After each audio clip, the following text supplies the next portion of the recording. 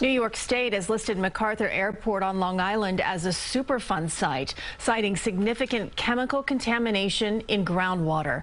The state's Department of Environmental Conservation says that the contamination came from firefighter foam that was previously used and stored at the airport in Ronkonkoma.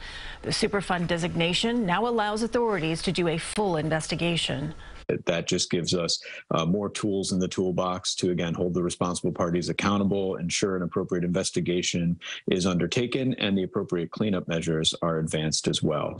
In 2018, 6 private wells were found to be contaminated and were immediately treated. Authorities say that public drinking water is safe. The town of Islip owns the airport.